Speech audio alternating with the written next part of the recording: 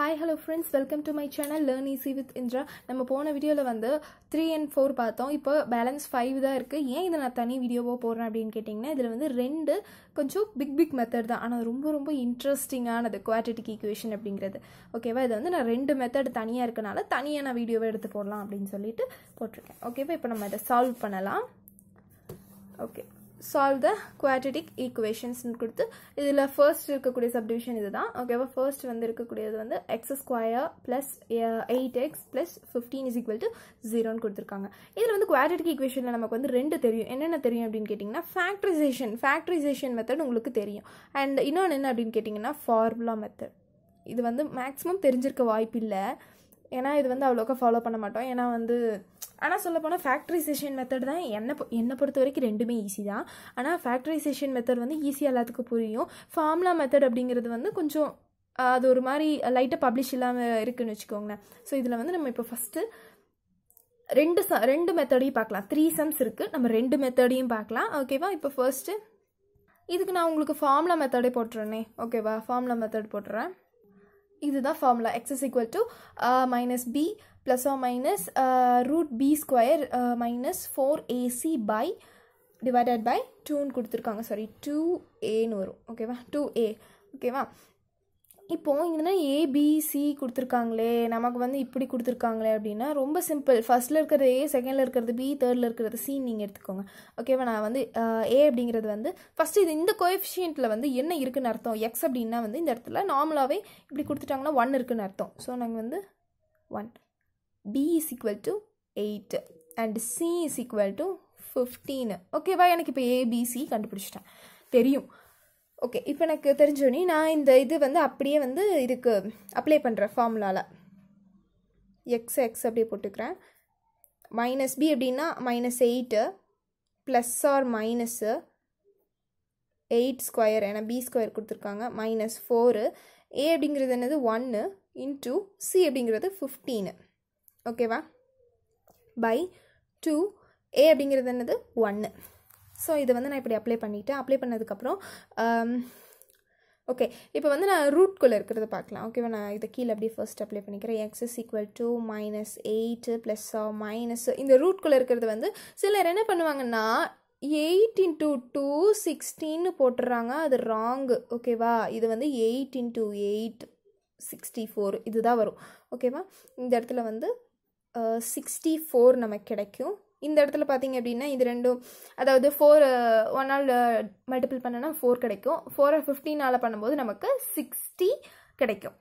ஓகேவா? நமக்கு 60 கிடைக்கும். அண்ட் அதனோட சிம்பிள் வந்து நமக்கு மைனஸில் கிடைக்கும். -16 கிடைக்கும் பை 2. ஓகேவா? 64 அப்படிங்கிறது எனக்கு பர்ஃபெக்ட் ஸ்கொயர். எது, அதாவது லைக் இது ஃபஸ்ட்டு இதை மைனஸ் பண்ணிக்குவோம். ஓகேவா? இங்கே மைனஸ் பண்ணுவோம். Is equal to -8 plus R minus இது மைனஸ் பண்ணும்போது நமக்கு 4 கிடைக்கும். 4 பர்ஃபெக்ட் ஸ்கொயர் ஆயிடுச்சு. எதோட perfect square? 2ஓட perfect square. So X is equal to -8 plus R minus 2ஓட perfect square by 2. இதுக்கு மேலே என்னால் இது வந்து பண்ண முடியாது. ஸோ இங்கே வந்து ஏன்னா இங்கே வந்து ப்ளஸ்ஸாக இருக்கலாம் இல்லை மைனஸாக இருக்கலாம்னாங்க. ஸோ நான் ப்ளஸ்லையும் எடுத்து போட்டுடுறேன், மைனஸ்லையும் எடுத்து போட்டுடுறேன். ஓகேவா? ரெண்டு மெத்தடாக போடணும். X is equal to -8 plus 2 by 2. இந்த இடத்துல x is equal to -8 minus 2 by 2 நான் போட்டுக்கிறேன்.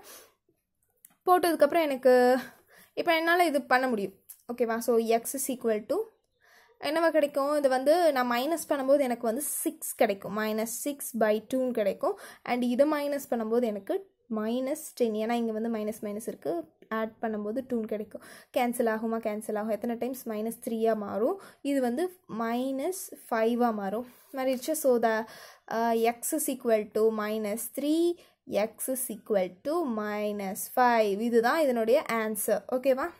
ஸோ இதுதான் வந்து ஃபார்முலா மெத்தடு. ஓகேவா? இப்போ வந்து நம்ம ஃபேக்டரைசேஷன் நார்மலாக எல்லாத்துக்கும் தெரிஞ்ச மெத்தடில் பார்க்கலாம் செகண்ட் செம்மை. ஸோ செகண்ட் செம் வந்து நமக்கு இப்படி கிடச்சிருக்கு இல்லையா? அதாவது இதுதான் செகண்ட் செம்மோட கொஸ்டின். ஸோ இது வந்து நம்ம ஃபேக்டரைசேஷன் மெத்தடில் பண்ணணும் அப்படின்னா நல்லா ஞாபகம் வச்சுக்கோங்க. இதை தான் வந்து அதாவது ஆட் பண்ணால் கிடைக்கக்கூடிய வேல்யூ இதுவாக இருக்கணும்.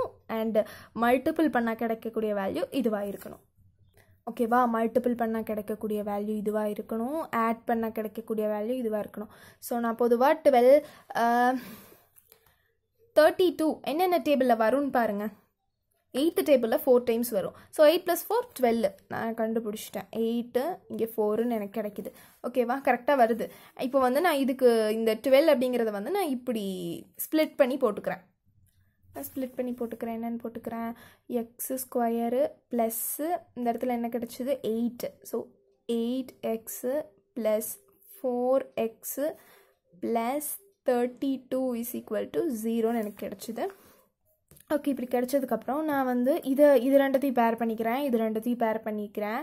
பேர் பண்ணும்போது எனக்கு இதில் வந்து காமனாக இருக்கக்கூடிய வேல்யூ எக்ஸ் இல்லையா, காமனாக இருக்கிறது எக்ஸை நான் வெளியே எடுத்துக்கிறேன். இங்கே ஒரு எக்ஸ் இருக்கும்.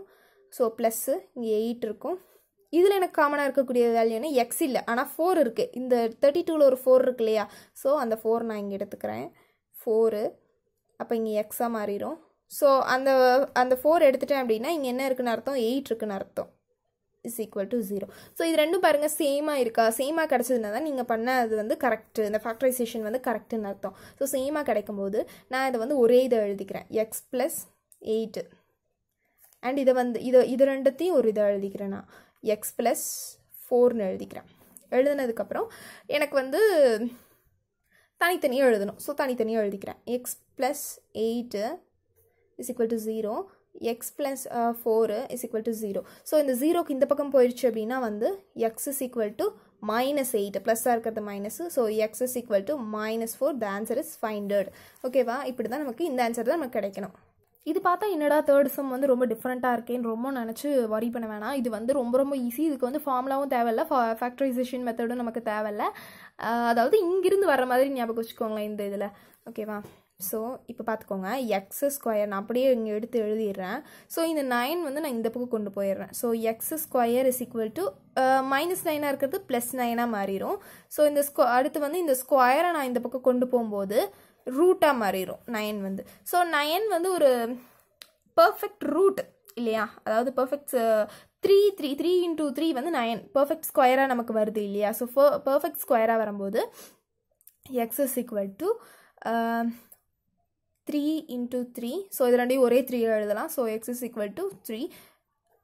இந்த ஆன்சர் உங்களுக்கு கிடச்சிருந்தா இந்த சம் கரெக்ட். ஸோ இப்போ உங்களுக்கு ஃபார்முலா மெத்தட் தெரியும், ஃபேக்டரைசேஷன் மெத்தட் தெரியும் உங்களுக்கு, அண்ட் அதுக்கப்புறம் நார்மலாக இருக்கக்கூடிய இப்படி கிடைக்கக்கூடிய மெத்தட் உங்களுக்கு தெரியும். ஸோ இது மாதிரி தான் இருக்கும் எல்லாமே.